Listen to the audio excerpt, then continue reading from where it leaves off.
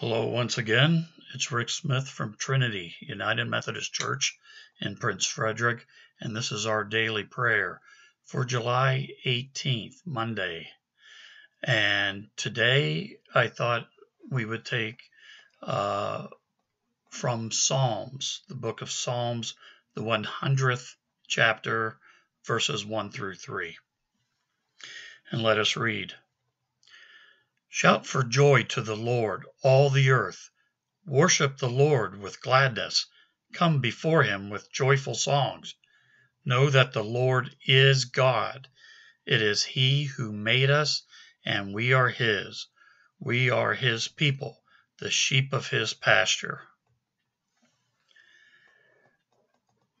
I almost feel like that's not quite in order when I read that, and I'll explain. The third verse to me is the most important here, where it says, know that the Lord is God. It is he who made us, and we are his. We are the people, the sheep of his pasture. That is so important to know and understand. Okay, we didn't put ourselves here. God made each and every one of us and placed us here with his intentions, his ideas of what we are to do. And then I would put the first and second verses afterwards. But who am I? I shouldn't be probably trying to rearrange the Bible.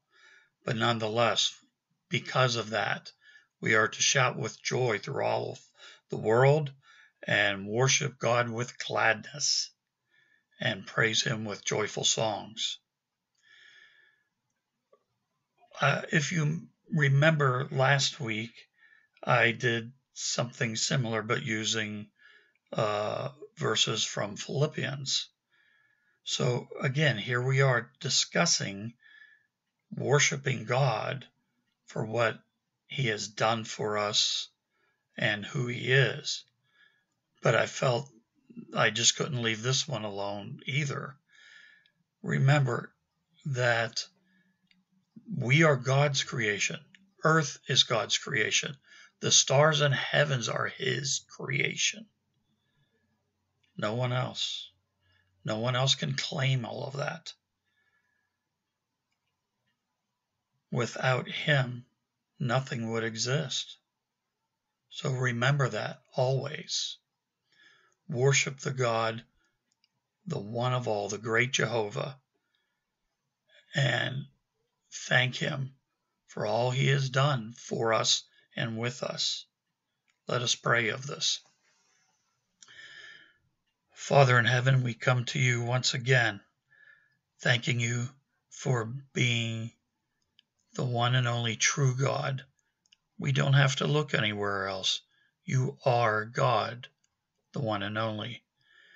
We thank you for creating the earth, the stars in the heaven, the waters around us, and then creating us so that we can do your bidding here on earth.